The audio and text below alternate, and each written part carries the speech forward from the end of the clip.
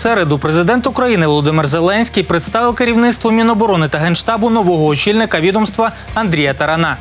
У виступі новообраний міністр заявив, що армія потребує технологічної модернізації та переходу на сучасні системи озброєння. Так починаємо блок новин ВПК України за тиждень, що минув. Упродовж минулого року США та країни ЄС надали Збройним силам України військової техніки та спорядження на $143 мільйони. Ми отримали обладнання зв'язку та навігації, засоби контрбатарейної боротьби та кібербезпеки, прилади нічного бачення та мобільні системи освітлення, медичне та обладнання розмінування тощо. Нагадаємо, цьогоріч лише Конгрес США має наміри надати майна українським військовим на $250 мільйонів, серед якого протиартилерійські радари та бойові патрульні катери Марк-6. Аварійно-рятувальне судно «Олександр Охрименко» вперше вийшло у Чорне море. Нещодавно корабель військово-морським силам передало Міністерство інфраструктури. Він може проводити пошуково-рятувальні роботи і навіть збирати розлиті нафтопродукти. Також у останні тижні морську навченість демонстрували екіпажі фрегата «Гетьман Сагайдачний», патрульного катера «Прилуки» та катерів типу Island Старобільськ і Слов'янськ. До речі, в Україні розробили корабельну систему спостереження і розвідки спин. Українські кораблі, захоплені в Севастополі у 2014 році, в четвер були перебазовані окупантом до причальної стінки в бухті Інженерна. За день до того звідти вийшла 41-ша бригада ракетних катерів, яка там базувалася. Першим пришвартували великий розвідувальний корабель «Славутич», біля нього великий десантний корабель «Костянтин Ольшанський», а потім нафтозбиральне судно МУС-482, гідрографічний катер «Сквира» та протидиверсійний катер «Феодосія». Враховуючи поломки російських кораблів «Цезар Куніков» та «Орськ», ще залишається вірогідність їх підготовки українських суден до бойового застосування Кремлем. Інститут електромагнітних досліджень поставив на експорт унікальні генератори, які допомагають боротися з БПЛА та іншою радіоелектронною технікою ворога. До речі, з приходом весни активізувалися випробування подібних засобів в Україні. Зокрема, компанії «Укрспецтехніка» та «Дрон.UA» тестують мобільний комплекс протидії та моніторингу безпілотників «Полонез». Також в інтернеті з'явилося відео роботи портативного комплексу протидії БПЛА «Антидрон-М» з дальністю дії 1200 метрів від компанії «Квартус», яку заснували учасники АТО.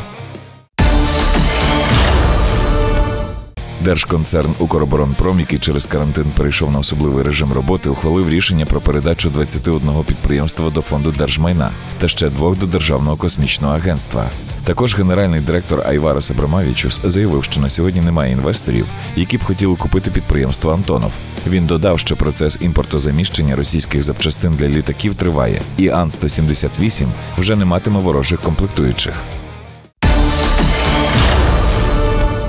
Під час відвідання підприємства «Автокраз» президенту Володимиру Зеленському продемонстрували вантажівку КРАЗ-6322, бронеавтомобілі «Спартан», «Шрек» та «Фіона». А директор підприємства Роман Черняк зауважив, що у 2015-16 роках завод постачав силовим відомствам до 1000 автомобілів на рік. Проте в 2018-му замовлення припинились. Водночас у корпорації «Богдан» заявили, що на сьогодні військові використовують понад 1200 їх автомобілів. Представники канадських збройних сил передали військовій службі правопорядку 9 автівок Ford Transit. Автомобіль вміщує 6 чоловік та витрачає 8 літрів пального на 100 кілометрів. А це набагато економніше, ніж старенькі УАЗики, які ще є на службі у ВСП. Нагадаємо, що рік тому канадські військові передали для даної служби 56 Фордів різних моделей. Серед них також були транзити, фокуси та рейнджери. У Борисполі Служба безпеки України затримала контрабандні запчастини для танків та бойових літаків, що прибули з Росії. Це, зокрема, стабілізатори озброєння для танків Т-72 і Т-80. В нашій країні на товари робилися підробні документи про те, що вони українського виробництва. Далі вантаж переправлявся в країни Азії під виглядом сільськогосподарської техніки. Також стало відомо, що на Чернігівщині інші зловмисники намагалися вивезти до Росії комплектуючі радіолокаційних станцій. 12 березня окружний адміністративний суд Києва відмовив одному з підприємців у визнанні нечинним наказом міністра оборони про перехід частин на нову систему харчування. Нагадаємо, спір тривав з липня 2019 року, і зараз в ньому поставлено остаточну крапку. До речі, з 1 березня всі бойові військові частини переведено на систему харчування за каталогом, який включає 409 видів продуктів на вибір. Кілька років тому одне автобусне підприємство виграло конкурс естонської армії щодо ремонту бронетехніки. Його керівник Кьольдар Віаерсі не мав військового минулого чи інженерної освіти. Та він зрозумів, що лише ремонтом бізнес не підняти і необхідно створити щось нове. Так з'явився наземний робот THeMIS для заміни солдата на полі бою. 2 гусеничних блоки з окремими двигунами та електронікою. Між ними вантажна платформа, а в руках оператора пульт керування. Таким є комплект гусеничної гібридної модульної системи піхоти від компанії Мілрем. Перше THeMIS показали в Лондоні на міжнародній виставці ярмарку озброєнь DSEI 2015. Це мультифункціональна наземна роботизована система, яку можна застосовувати на батальйонному рівні, починаючи від транспортування і завершуючи розвідувальними та ударними функціями. Стартова версія мала довжину 2,5, а ширину 2 метри та висоту всього 60 сантиметрів. Робот міг долати нахили у 60 градусів, а брід глибиною 61 сантиметр. З чого ми почали і що важливо – це вантажопідйомність. Це має бути не менш ніж 500 до 750 кілограмів, а в майбутньому дотягнути і до тонни. Розробники вважають, що система буде актуальна щонайменше наступні 15-20 років. І це вигідно країні-виробнику, бо робот на 65% естонський. Модульний підхід THeMIS знижує витрати, спрощує технічне обслуговування та дозволяє швидко створювати нові версії. А їх у перші роки розробки передбачалося мінімум 12. Це модифікація для забезпечення зв'язком, запуску авіабезпілотника, транспортування поранених та вантажів і навіть буксирування техніки. Також можливо замовити розвідувальну версію, модифікацію для роботи на мінних полях із засобами пожежогасіння, звісно ж, бойовим модулем та протитанковими засобами, а також із маніпулятором та версією зі спарених роботів THeMIS. Коли у 2013 році мені показали цей апарат, я та мій військовий радник висловились однозначно. З цією іграшкою нам робити нічого. З часом я змінив точку зору і зараз очолюю один з департаментів Milrem Robotics. Максимальна швидкість зразка до 35 км за годину. На повному баку дизелю та зарядженій батареї він здатний працювати упродовж 8-10 годин. Лише на батареї THeMIS проживе годину-півтори. Мені вдалося випробувати цей зразок і загальні враження добрі. Це прекрасно, що дали можливість оперувати такою технікою та бачити, як вона робить життя війська простішим.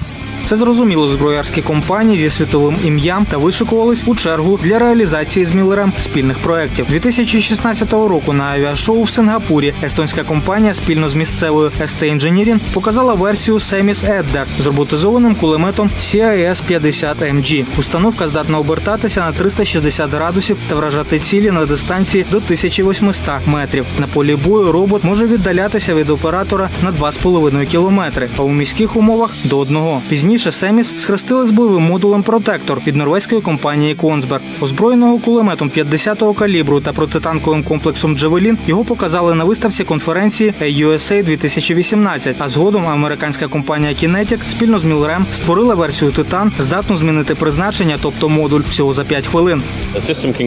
Робот здатний взяти на борт понад 1,5 тонни. Звісно, за програмою ми мали вимогу забезпечити вантажопідйомність до тонни. Проте наші солдати постійно потребують завантажити щось важче, тому ми дали їм більший запас.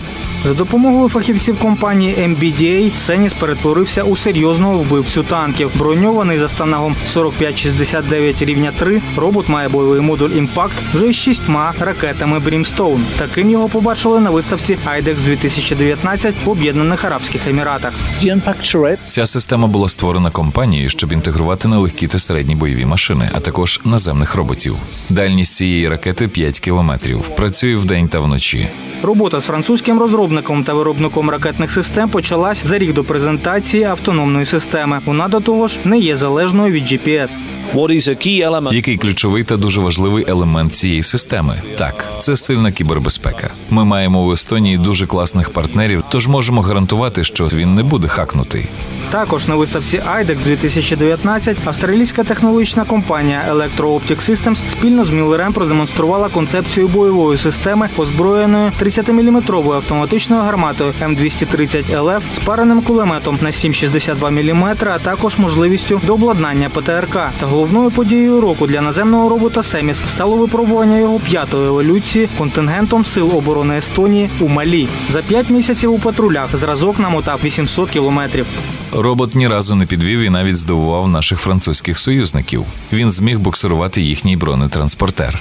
Попри те, що 2018 рік компанія-виробник THeMIS завершила із збитками 1,7 мільйона євро, Мілрем продовжує просувати унікальну розробку. Підприємство за крок до участі у 30-мільйонному проєкті Європейського Союзу щодо розробки безпілотних роботів MUGS. Перемовини щодо купівлі-продажу також тривають зі США, Францією, Німеччиною, Голландією тощо. Гендиректор Кюльдар ВІАРСі обіцяє цього року запуск серійного виробництва по 5 THeMIS на місяць та ще одну нову розробку. Інститут досліджень СІПРІ проаналізував продаж зброї з 2010 року і зробив досить цікаві висновки. Лідером експорту озброєнь прогнозовано стали Сполучені Штати Америки, а Саудівська Аравія – найбільший імпортер. Також за останню п'ятирічку обсяги військових поставок зросли на 5,5%. Цим починаємо блок новин ВПК світу за тиждень, що минув.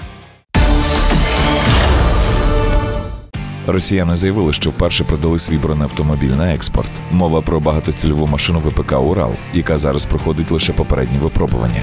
Зразок, розрахований на 12 бійців, важить 14,5 тонн.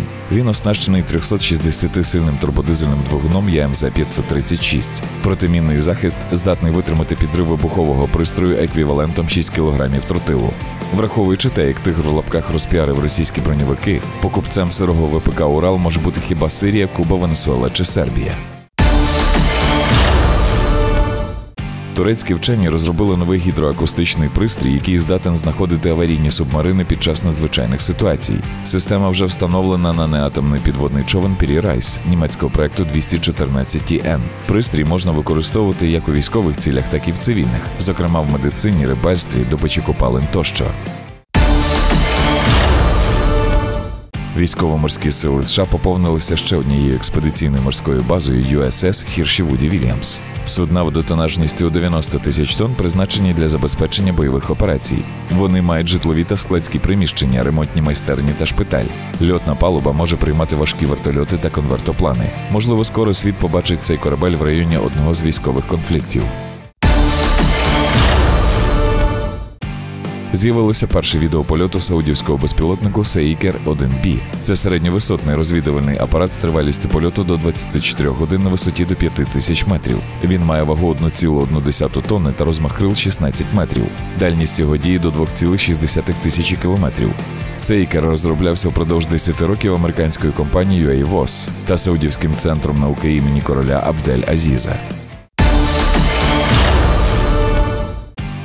Президент Туреччини Реджеп Ердоган заявив, що його армії вдалося знищити у сирійській провінції Ідліб 8 зенітних ракетно-гарматних комплексів «Панцер». Як видно з відео, принаймні 3 з них були знищені ударними безпілотниками Байрактар ТБ-2. Також російсько-асадівські війська втратили за останні тижні щонайменше 103 танки, 72 артсистеми, 8 вертольотів, літаки та безпілотники. До речі, Україна має на озброєнні 6 турецьких комплексів Байрактар та 200 ракет до них. Залишається випробувати їх у дії.